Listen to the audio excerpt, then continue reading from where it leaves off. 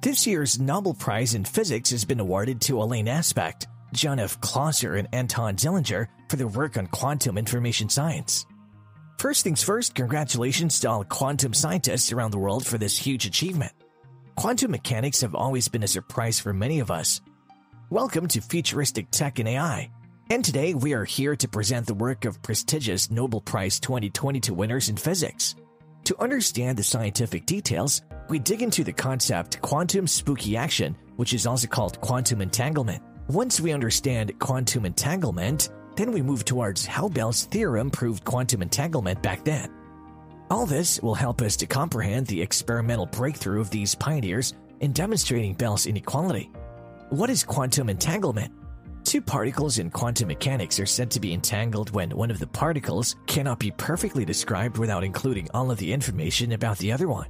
The particles are connected in such a way that they're not independent of one another. This led to the weird concept of local realism. In 1935, Albert Einstein, Boris Podolsky, and Nathan Rosen in their EPR paradox theorized that quantum mechanics may not be a local theory, because a measurement made on one of a pair of separated but entangled particles caused a simultaneous effect, the collapse of the wave function in the remote particle, like an effect exceeding the speed of light. Or in other words, there must be some local hidden variables. One example to make you imagine about entanglement is, suppose you're given two balls, one of which is white and the other one is black. If you somehow receive a white ball, then you instantly know the other ball is black. But wait, one tricky point is that properties of these balls are not fixed until they're observed. This means both balls are gray until observed. Einstein's statement was, "Spookhaftig för en cirkel," spooky or ghostly action at a distance. Bell's theorem and Bell's inequality. Now we know what quantum entanglement is. Let's see what Bell's theorem tells us. In 1964, the ideas of entangled particles were taken much further by the brilliant theoretical physicist John S. Bell.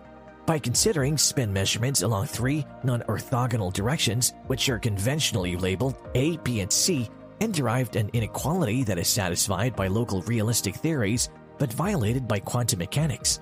This inequality is experimentally testable, and to date, all experimental evidence has come down in favor of quantum mechanics. To put it simply, Bell's inequality states that if there are hidden variables, the correlation between the results of a large number of measurements will never exceed a certain value. However, quantum mechanics predicts that a certain type of experiment will violate Bell's inequality, thus resulting in a stronger correlation than would otherwise be possible. With my first experiments, I was sometimes asked by the press what they were good for. Zeilinger, who's 77, told reporters in Vienna, and I said with pride, "It's good for nothing. I'm doing this purely out of curiosity." John Clauser used calcium atoms that could emit entangled photons after he had illuminated them with a special light. He set up a filter on either side to measure the photon's polarization.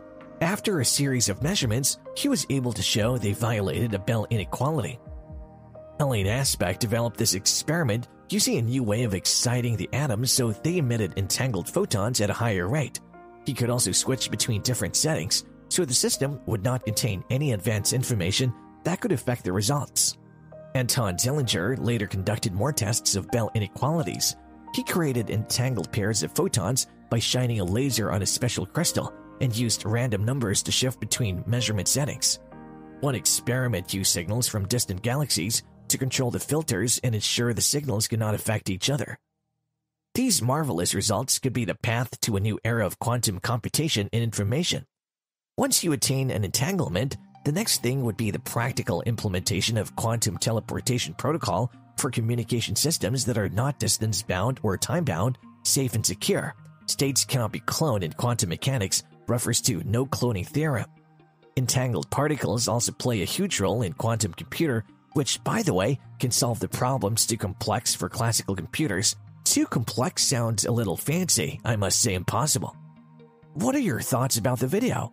Do you think quantum physics found its ultimate goal? Excited to learn more about the quantum world? And if you like the video, don't forget to hit the like button and subscribe to our channel to stay updated about new scientific discoveries in technology and artificial intelligence.